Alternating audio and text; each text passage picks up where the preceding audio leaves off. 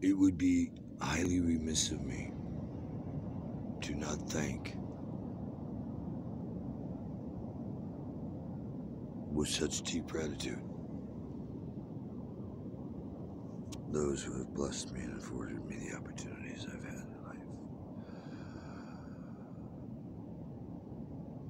Each and every day I strive for the Master's will over my heart bill, because this is not a walk I wanted to be part of. However, when your Uncle Sam makes certain requirements, you're bound by certain agreements you have to do. But when I think of the countless missions I've been on for this country over the last 5-6 decades, as either a humanitarian, a fact finder, an advisor, someone carrying diplomatic status or diplomatic messages on behalf of our government or other governments, back, or being the voice for the governments to our government, or back, all the way to being the voice for video games and weapons of mass destruction. I don't regret having the knowledge of and having done. But at some point, when you realize the totality of it, if you continue to be consumed by the materials that can come with the attributes of what you do, at what point you compromise your own moral values? The question every broadcaster has to ask themselves at some point, if they have any moral character whatsoever. Actors, when they take on certain roles, especially the really ones. As a world, as a society, if you can imagine it, we've already done it. What many things are science fictions are not. Much more is possible than you've been led to believe or you can imagine. But do your own research.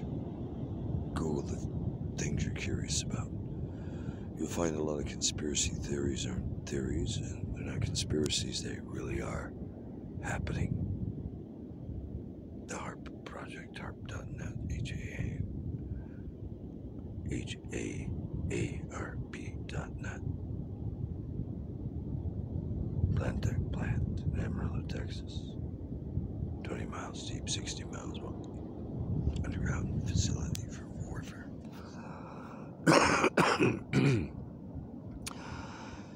Tip to people around the world. If you hope to survive the short effects of World War III, start studying all types of old architecture and drawings and renderings and prints you can find of underground tunnels, aqueducts, or ways to deep undergrounds that might preserve your life in the event of a war. Know how to get there quickly. Don't be paranoid, be prepared. There's a huge difference. Reaction, once a war breaks out, is the worst thing to happen. That's a time to be moving into solid, safe places quickly. And I don't know about the rest of the world, but with the amount of military overpasses and flights that keep increasing on an almost daily basis over the last couple of years in Southern California, if you didn't know we had military here, you sure as hell do now.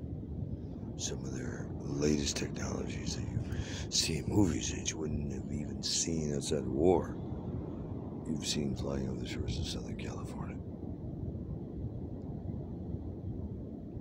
It's been an eye-opener for a lot of tourists. So we say, what is that stuff? Let me just say, I have been proud for years to be an American. Right now I'm disgusted. The moral decay in this country, the self-indulgence, self-seeking, the abuse of others, the reckless intentions, the empty words and promises, the meaningless conversations, the psychobabble, and all about someone's own indulgences and needs. Most of the time, nothing even to do with relevance to the world or me or how anybody else can benefit. Sadly, even some of the most desperate people on the streets will get stuff and then ask for more instead of saying thank you. It saddens me to see how this country has turned from a country built on pride to a country overindulgent, undereducated, and very ignorant to a lot of facts, quick to judge others, but see no evil, hear no evil, speak no evil when it's certain people, places, or things, because that might come back on me and that could not be good. Wake up, sheeple. Take a stand for peace. Or not. It's your eternity or not.